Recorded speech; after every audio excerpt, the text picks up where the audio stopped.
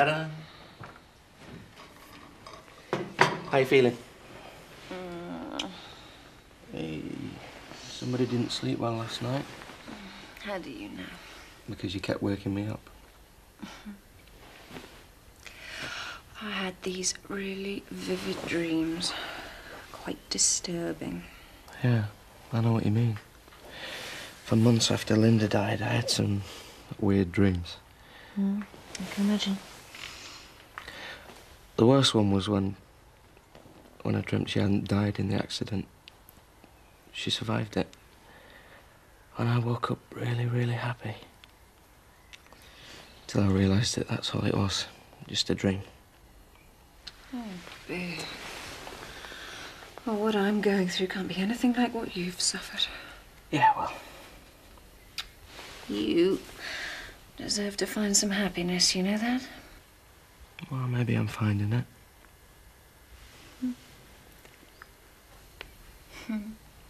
Thank you for being there for me. Oh, it was worth it just to see the look on the Tate's faces. So, do you reckon we're the talk of the village by now? Does that worry you? No. It's just that there are some people I'd like to speak to before the gossip machine takes to the road. Who? Well, Ned and Roy for starters. Then tell them. Yeah.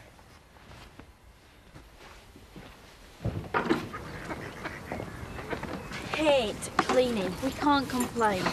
No, I really hate cleaning. We both wanted to work here badly. Yeah, because I thought it'd be a laugh. This is a great laugh. At least it's a job. Yeah, some job. I can't stand cleaning up somebody else's mess. Wouldn't mind if we'd been allowed to go to the disco. Then I wouldn't care if we had to clean up. Exactly. But we weren't, so it's not fair. I really, really hate cleaning.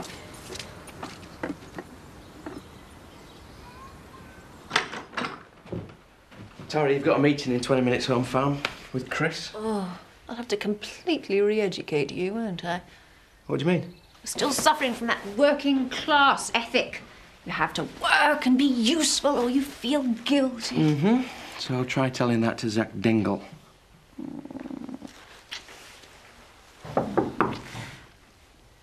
Your staff have a great sense of timing. Come in. Lord Michael, to see you, Mum. Can't keep away, can he? I could do without this. Do you want me to get rid of him? No, I suppose I'd better see him. I'll come down. I'm sorry. I do need to deal with this.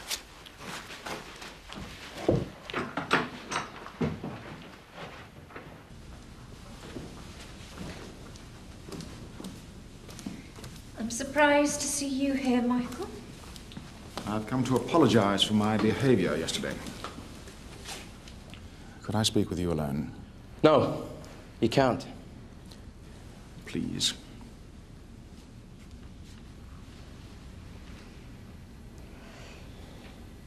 I'll get rid of him very quickly.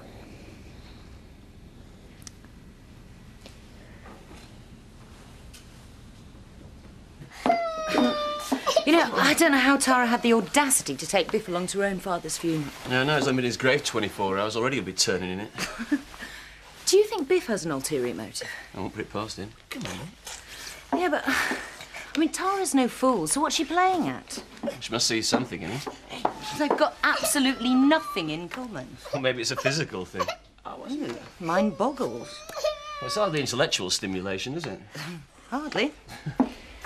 Look, I've got to be off in a minute. I've got an early morning meeting. Can you drop James off at the playgroup? Well, I can, but I don't think he's very well. Oh? Well, he's off his food. He's got a bad cough and his nose is running. Hey. Oh, it'll probably just be a cold. I don't think it's anything more. See you later. Bye. What's the matter, man? Do you know what you're doing? Michael, I don't have to answer to you. But I'm worried about you. There's no need. We've been friends for a long time. You know how fond I am of you. Yes, I know. I care about you very much. But that doesn't give you the right to meddle in my private life. I just don't want to see you hurt or become a laughingstock. Well, let me worry about that. Finish it now before it gets out of hand. Michael, please. Let's not spoil our friendship. It's even more important to me since Father died. I just wish I could make you see sense. Perhaps you should go.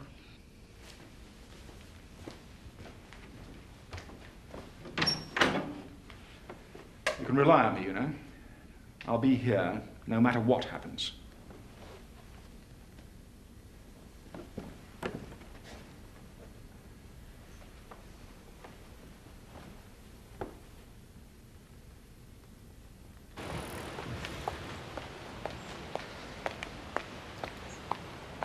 Morning, Betty. I wouldn't have thought you'd have had much to smile about. You know, I've always secretly hoped that one day I could match your prowess as a gossip. Me, a gossip? Where have you heard that one? And I think, Betty, that day has arrived. Oh, aye. Would you like to hear some juicy, hot-off-the-press scandal? Not really, but if you insist on telling me. Biff and Lady Tara are having a fling. Oh, so it's common knowledge now, is it? Pardon? Well, Biff told me about him and Lady Tara weeks ago. He knew his little secret would be safe with me.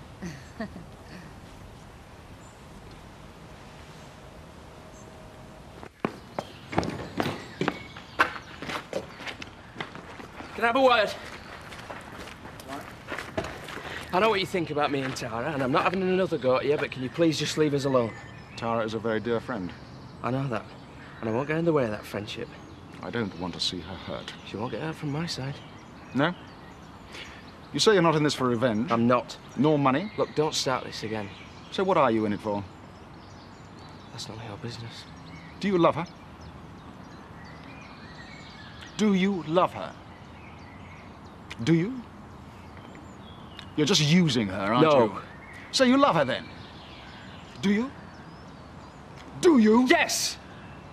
I do. I love her. So now you know, just stay away.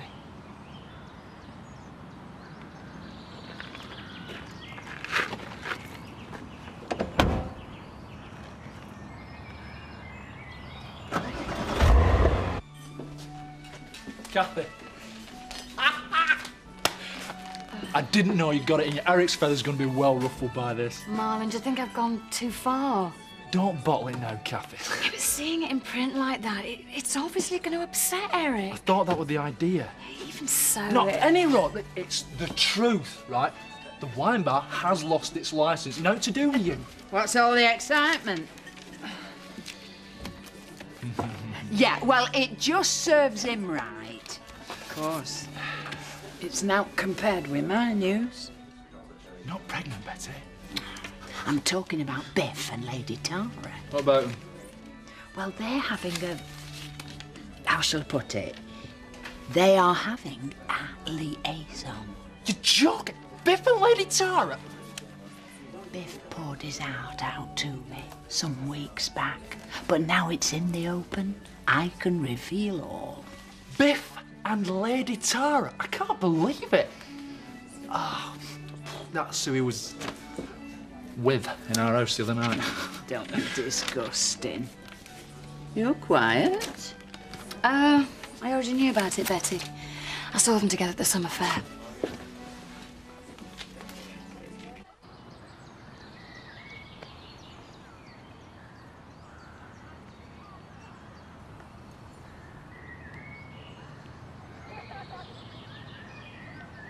Now, watch and learn. This is great, Dad.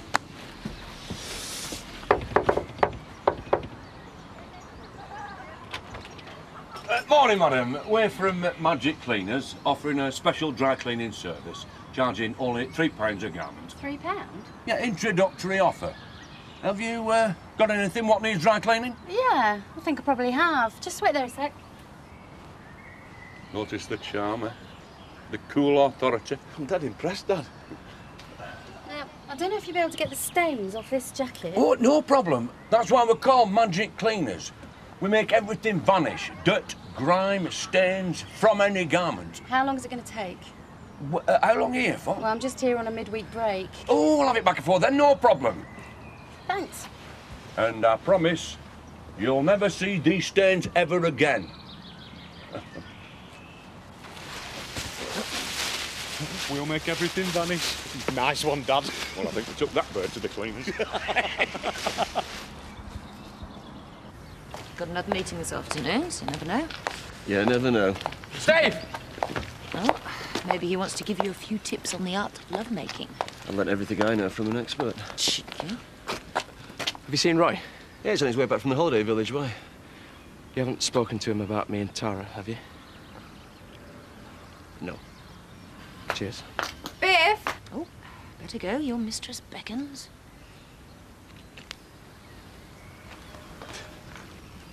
Yeah. A favour. The lawyer from the family firm's coming over just to handle the will reading. Can you pick him up? Okay. Where from? At the station. Mr. Humphrey Granger. Fat little bald chap with specs. I feel really awkward asking you, but... I'm still your driver. No, Look, but... don't worry, eh? That's what I call managing a stud. Mm-hmm.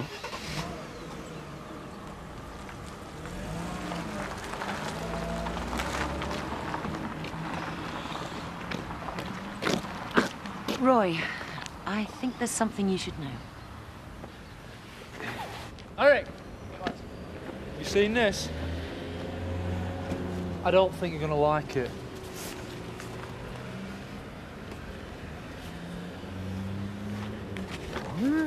The tea rooms are in no way associated with the Pallard's wine bar. I've recently had their license revoked because of underage drinking. It's bad news, isn't it? This is libelous. Well, not quite. After all, it's true. I can't believe Kathy would stoop this low. Cheap trick, Eric. Cheap it! Just the sort of thing you'd have done. I'm gonna have it out with her. Ah! What are you gonna do? I don't know. I can't believe she'd do this. It's so out of character. You have this one with me, Kathy. Oh, thank you very much, Alan. Your advert will have done my business no end good. Yeah, it's Pollard ready, yeah. I don't know. I'd like to see his face when he does. Cheers, Kathy. Cheers.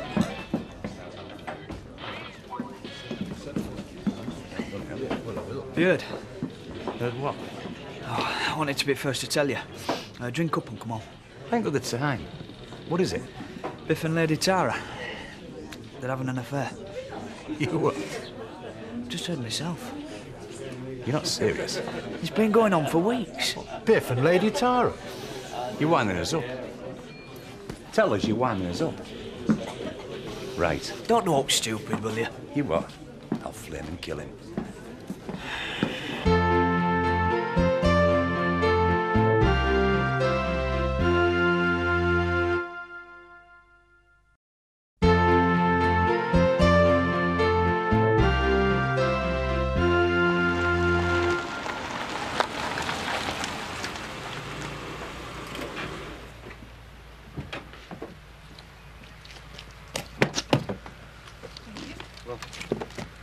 Lady Oakwell? Laura Johnson from Granger and Hopethorpe. I was very sorry to hear about your father. I was expecting Mr. Granger himself. Oh, he's asked me to handle this on his behalf. Oh.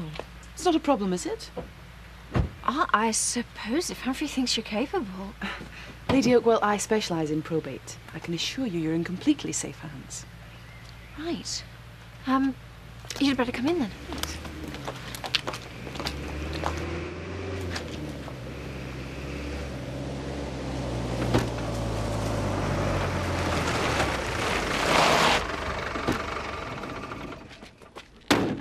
What are you playing at, eh? Eh? I don't believe it. You and that murderous tart. What are you talking about? How can you do something like this, Ned, eh? will you just calm down? Calm down, I'll flaming kill you. Get off me! OK, that's enough of that. Ned, will you just calm down so we can talk about this? Right. Now that's settled, shall we get on?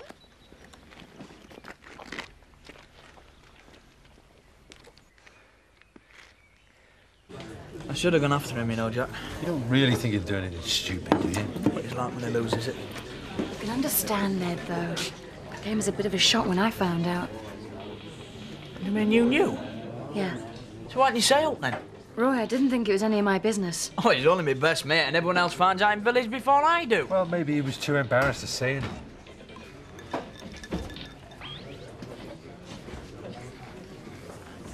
How could you do this? How could you do this to me? I'm very sorry, Eric. To actually go to the trouble of paying for an advert? You drove me to it. I drove you to it? How can you stoop so low? Eric, leave her alone. Have you seen this? You can hardly blame her. You brought it on yourself. What? You behaved very badly. I've behaved badly. I am so disappointed in you, Kathy. I really am so disappointed. I can't believe you do this to our Linda's memory. Ned, will you please listen? In fact, hang on. I can. She hasn't been dead 2 minutes. She was in bed with Kelly Windsor. Are you going to listen to me or what? That woman's husband murdered your wife. I know that. Then how can you have anything to do with her? I can't mourn Linda for the rest of my life. Oh, Biff, no one expects you to. Well, at least you can respect her memory. Don't you dare tell me about respecting Linda's memory. For months after she died, I carried her memory around in here. Every single day and night, she never left me and she never will. But I've got to move on. Do you think I didn't expect any of this to happen? Why do it then, eh? Come on, why do it? I don't know. It just happened. Happened rubbish. I couldn't help it. I knew in my head it was wrong, but I just couldn't help it. So what are you saying, eh? Come on, what are you saying? You saying you're in love with her? Oh, you are, aren't you, eh? You know you make me sick the pit of my stomach. I want no more to do with you. You don't understand. She's okay. She is nothing like her husband. You stay away. Ned, will you please just listen to me? I've heard all I want to hear, I'm telling you. You stay away from me.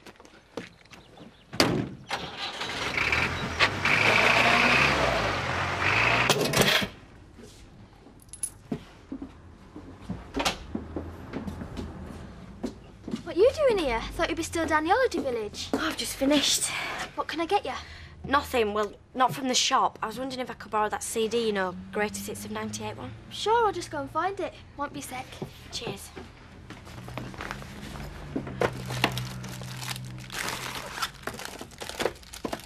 Was it the dance one? What are you doing? Kirsty, what do you think you're doing? Donna, I'm really sorry. I am sorry. Oh, I feel terrible. It's just that since the house burnt down, my mum hasn't been able to afford these sort of things. I'm sorry.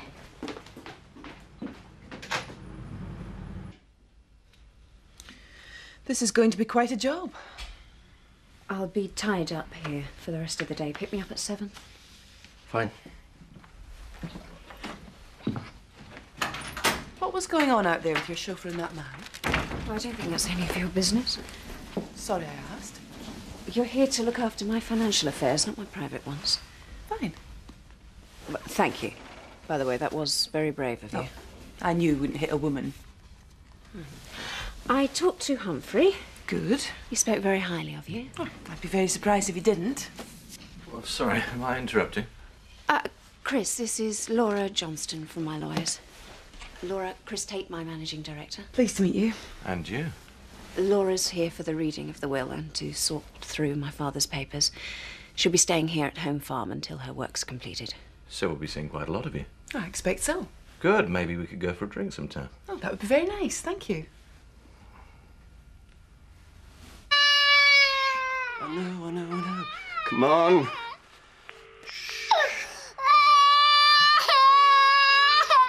Come on. Hello. I'm sorry, but Dr. Burton is currently out on a call.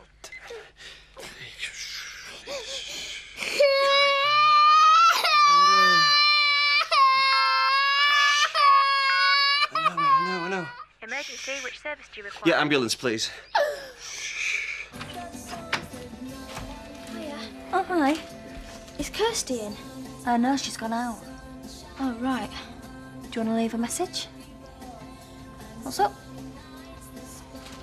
Here. What's this? Some food. The sell-by date's tomorrow. Mum said you could have them. Sorry? They're, you know, for free. Well, thanks all the same, but you can tell your mum. We don't need charity. But I thought since the fire. Yeah, we're managing just fine. Thanks. But you see, I caught Kirsty taking food from the shop. What? She was dead upset. She said it was for the family. Oh, no, you've got it wrong. She is collecting food, but it's for a friend at school. What friend's this? A girl in your class. Well, I don't know her. Are you sure? Yeah, I know all Kirsty's mates. She didn't know anyone in my class.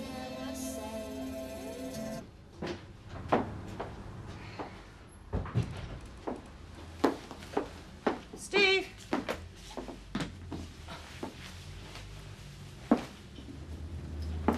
Steve? Oh, my God. I just want to know how he managed to get it together with it. That's not the point, is it? Oh, fair dues, man. She's stunning looking. You can hardly blame him if she offered it to him on a plate. I can't believe I'm listening to this. Look, I know you're upset, but you got to let the past go. Do you think I don't know that? I never really got over Lindy, you know. He flaming has now. Look, he's my best mate, and I think he's got a right to have a life after Linda. I just hope he knows what he's doing.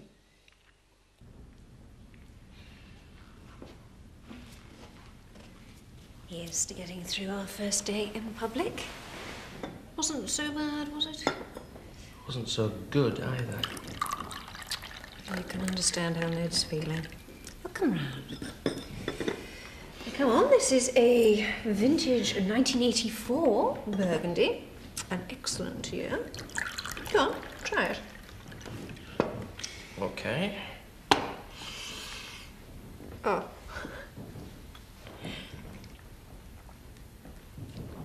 Well? It's, it's not bad. I prefer a pint of lager. But I could get used to it. Given time. Yeah. Well, I shall give you as much time as you want. Oh, yeah? What you said to Michael, did you mean it? You heard. I did. Or were you just trying to wind him up? Well, because if you did mean it, I think you should know. I feel exactly the same way.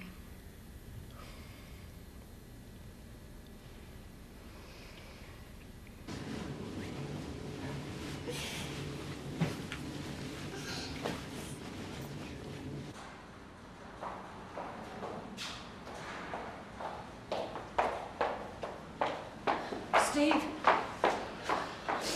How is he? What's the matter with him? They haven't said. They're just done some tests on him. I tried to call you. Look at him. Oh, my poor baby. Look, we should have some news very soon. I got him here as quick as I could. Look at him. Just look at him. He'll be all right. He will. Oh, God, what's the matter with him?